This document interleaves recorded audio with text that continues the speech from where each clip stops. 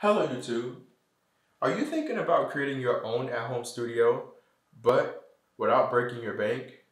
Well, you've come to the right place because we will build a studio here for less than $500. Stay tuned and watch this ordinary space transform into a custom studio. Let's get wild.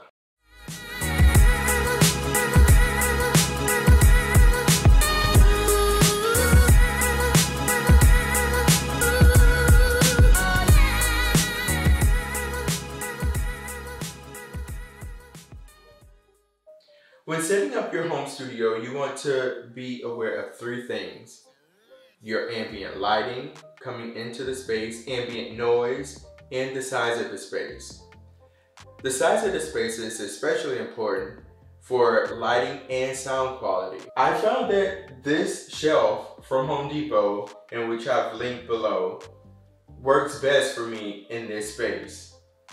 I found it helpful because I can install it or assemble it both horizontally or vertically.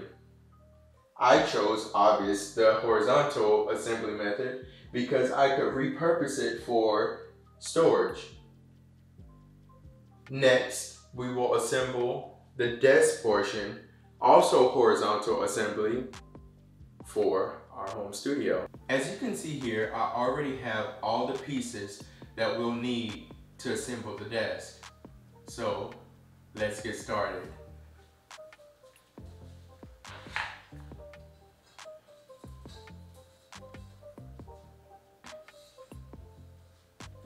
All of the instructions are located inside of the box, but since I've already assembled the shelf portion, everything else is pretty easy. It's a simple lock, slide and lock system, so it's not too terribly difficult even to do by yourself.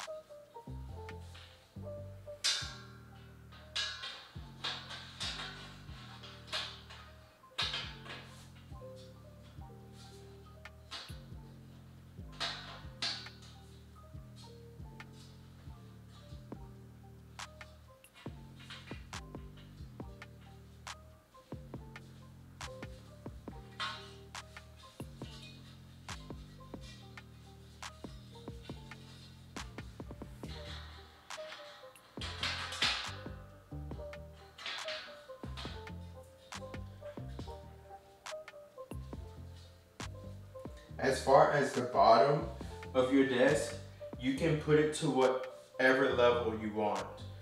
From the top, since we have these really sharp edges right here, I'd recommend you setting this top level to the highest level that you can get it. There's also plastic things for the top part of this, so they won't be so jagged. Oops.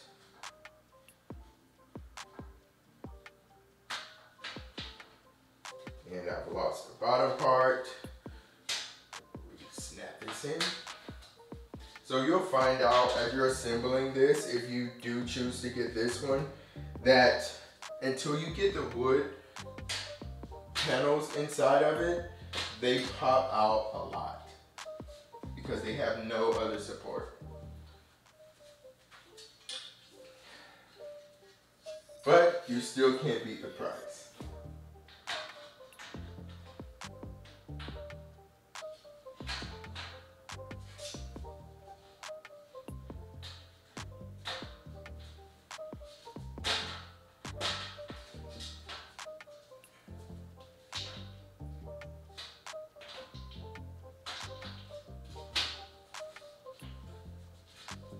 I want to make sure they're securely in there, because I keep losing this one. So while I still have the side off right here, I'll go ahead and slide my first or my bottom wood panel in, just like so. Just make sure it lines up with that lip.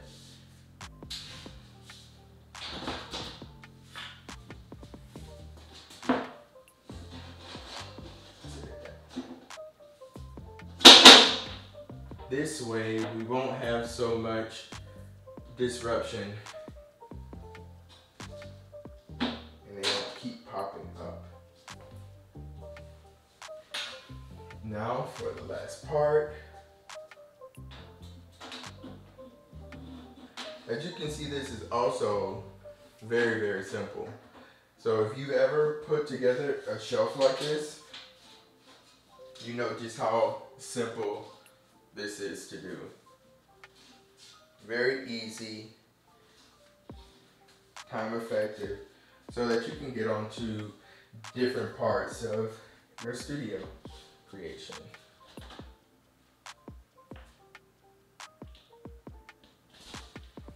And this.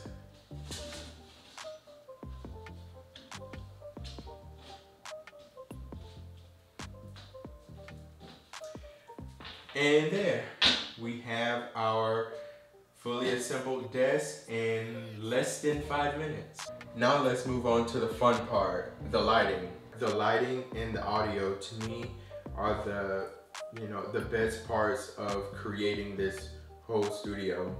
So I chose to go with the Edison bulb. I chose the LED original Edison bulb. It's only 250 lumens. I wanted to keep something dim so that I can have it as a backlight and it wouldn't interfere with my key light. So this is the bulb that I chose.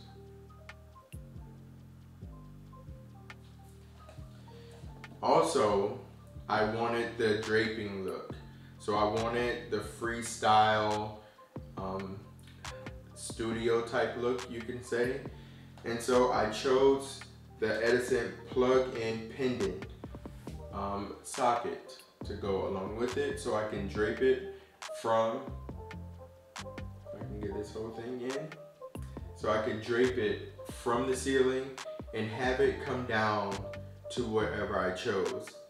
I also wanted to note that I chose this side for the desk to be on, because on the opposite side, that's where the air conditioning unit is and you can hear it come in through the vents. So I chose this side. This kit comes with the hook and the on-off switch, so it's very convenient for just in case you're playing with different light for a different set. You can always turn them on and off and move lights around, so you're not stuck with these lights being hardwired in. So they do plug in, very simple.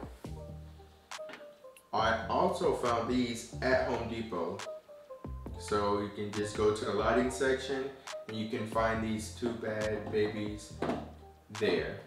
You can pick whatever color you want, whatever shape of bulb or color, you can choose whatever you want. They have a big variety at Home Depot. So to save time, I've already pre-installed our hooks so that we can install them faster so that I'm not wasting your time and you can really see the look of this. I'm excited.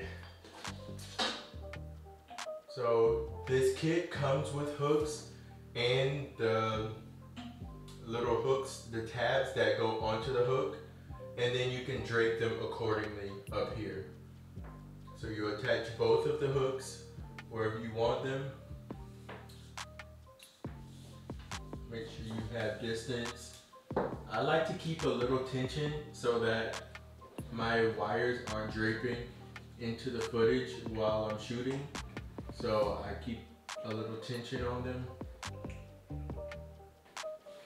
And just like so, you want to install these next to an outlet or a surge suppressor if you have one available. I happen to have 2 power outlets right here, so it just worked out great. Let's install the other one. This is a very quick and easy setup.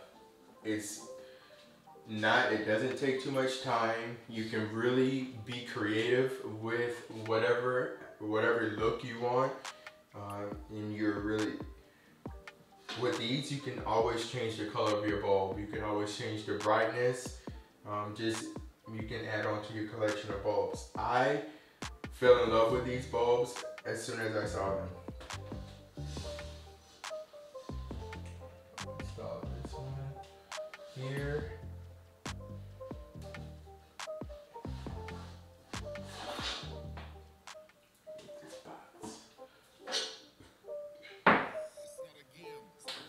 And install the other one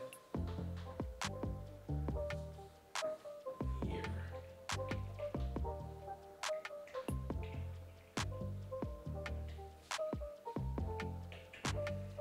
If you don't feel comfortable with this, you can always hire an electrician.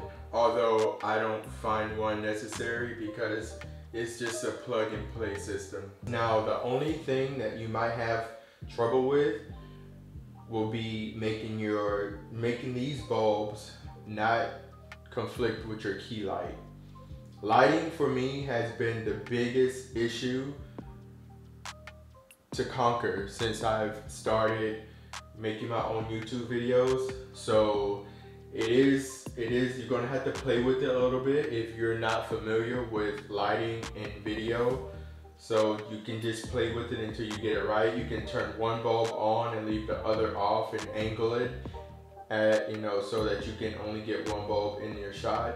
Or if you have a big enough space, you can bring your desk toward the camera and away from the bulb so that your key light can really have its effect, the effect that it's supposed to have. So this is a side-eye view or a side view of the lights that we just installed, how we draped the wire up and over the ceiling, and we placed our dim Edison bulbs, along the wall to give us some contrast. So I'm going to dim the light so that you can really get an effect of how the lighting looks, the lighting that we just installed, how it looks as you're playing with your lights. This is very important because it tells you which bulb you want, how you want to set up your lights, and just how to manipulate your light situation. So I'll go ahead and turn them all the way down. So it's probably really bright on camera, but here I just have a really nice soft glow. And when you bring in your key light or whatever other lighting that you're going to use, it should give you really good contrast depending on how you set everything up. So I'm going to bring in the rest of the equipment, everything that I've been gathering for the past month. I'm going to bring it all in. We're going to set it up. Everything that I bring in is going to be linked down below, so you can see exactly how much I paid for it. Probably not exactly how much I paid for it, because with sales and everything going on now, you might be able to get a really great deal, or you might find a different brand, a different option that works best for you and your budget. But everything that I purchased, I I did a lot of research and I tried to find the best deal at the time that I could. So I'm going to show you how, well, you will see how much I paid for them. You'll see exactly where I got them, and you'll see how I was able to set this up and make this small space work for me. That was the whole setup. I think maybe it took a little more than 20 minutes to get everything set up, but that was with me already having installed and assembled the shelf that I had for my storage space. So if you wanted to, you know, go a different option, maybe get an actual table or actual desk, maybe it'll go well. But this was the option that I chose because, once again, I am on a budget. It is very expensive to get started in the photography or filmmaking business. So you have to get your foot in any kind of way that you can. So this is the options that I chose, and it has worked out for me. It was less than $500 and it's very functional. We installed lights, we assembled the desk part. As I said before, the bottom shelf, you can make it come up as much as you want to. It's all depending on how you want to set your studio up. I chose to go as far as audio. I have a Boya that I purchased whenever I got the Sunpack vlogging kit from Best Buy over a year ago now. It's linked down below, the exact kit that I purchased. Everything pretty much that I got was a kit, from the Sunpack, the ring light over a year ago, to my recent purchases of the soft boxes, and even this little screen right here that I have. It also came as a kit of some sort. So I've been trying to, it's my opinion that going with the kits sometimes, you know, it's better depending on what you're receiving in the kit. So you always want to make sure you get the breakdown of what's in that kit, so you can see if you can, you know, bargain somewhere else on some other website or store. It is important that you be as creative as you need to be, because this is going to give you that creativity that you put into your studio, is going to give you that drive to continue going. It gets difficult because things are so expensive and sometimes we don't know which way to go. But continue to do your research, continue to reach out to different YouTube channels and getting different ideas on what you want and what's going to suit you and your creativity. Always continue to press on. Whenever you get distracted or overwhelmed, just take a deep breath and look at some more YouTube videos, because someone out there, including myself, you know, I'm going through the same thing, and before I was even going through a lot more things, trying to figure out which microphone would be best, what lighting is going to be best. I'm still not up to par with any of my gear, but this is where I'm getting my foot in. This is how I'm going to get my foot in. Thank you so much for tuning in. I hope that you learned just as much as I learned while we put this studio together. Every day is a learning process, and one thing for sure is practice does make perfect.